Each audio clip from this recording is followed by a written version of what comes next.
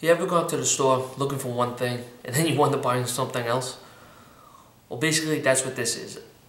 One of the shops that I go to in my area was having like a weekend sale. 10% off ammo, 10% off, guns, rifles, shotguns, and all that stuff. And basically I went there to buy one thing, and you start looking through the case to see what they got. And as you can see from the title, this is not a box of ammo that I intentionally went there for. This is proven to be the ultimate zombie gun.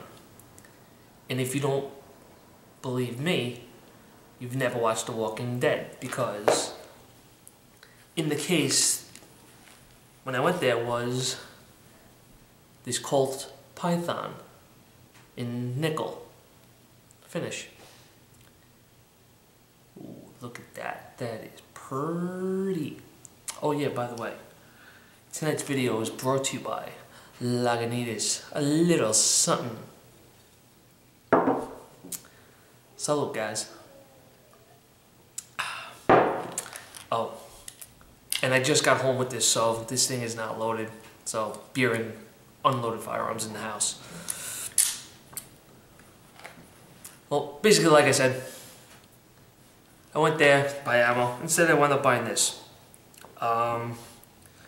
This was pretty much the production on this was from 1955 to 1999, and I think like after 85, they discontinued the nickel finish and then went to stainless steel.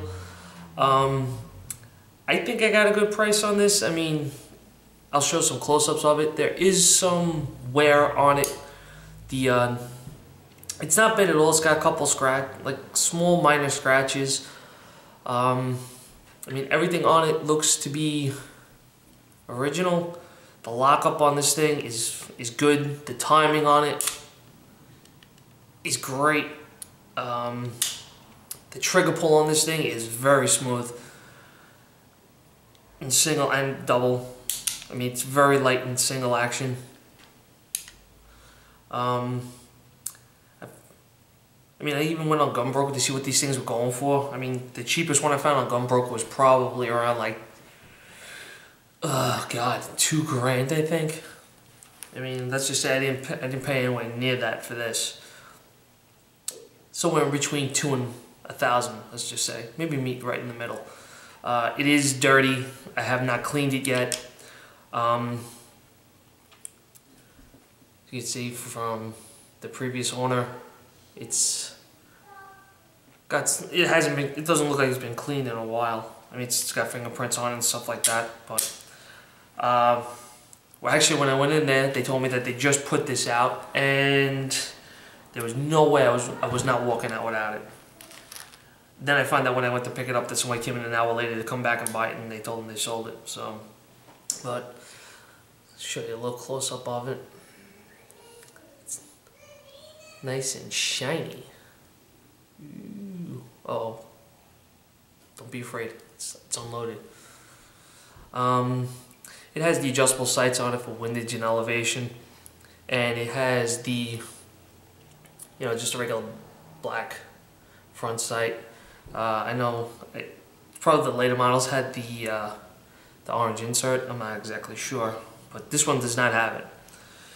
Anyway, the one thing that I do know is that you're not supposed to use hoppies on it because of the nickel, because it eats copper. So they told me to try this break-free CLP on it. Well, see what happens.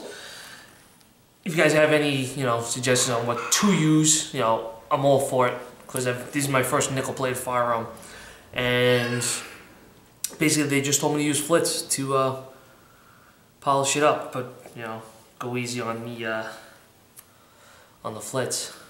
All right, let me show you some close-ups of it. All right, this is a close-up. I mean, as you can see, that's some of the wear that's on it. I mean, it looks like some holster wear on the cylinder. It's got some. I mean, it looks pretty good otherwise. I'm not going to argue. Take a look at the other side real quick. I don't know how good this is coming up. But I'm going to give it a polish. I mean, the grips are in really good shape too. I mean, they seem to be original, but I don't know. I'm not too familiar with this one. I gotta look and still see. Then on the trigger, there's a little bit of a mark right there. But other than that, that's what she looks like. Alright guys, thanks for watching. And I'm going to enjoy my Friday night and my little something. This little something. And if you excuse me, I'm going to go and polish my Python. Ah, that's good shit.